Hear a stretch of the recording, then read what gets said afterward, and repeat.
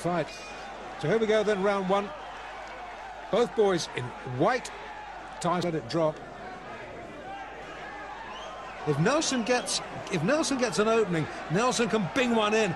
Touchdown briefly there.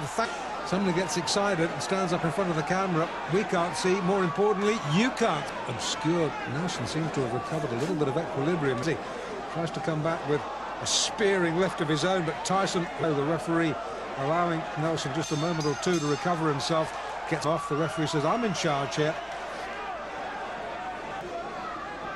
And Nelson, who was in deep trouble, is in deeper trouble. The gum shield has been spat out. Nelson says,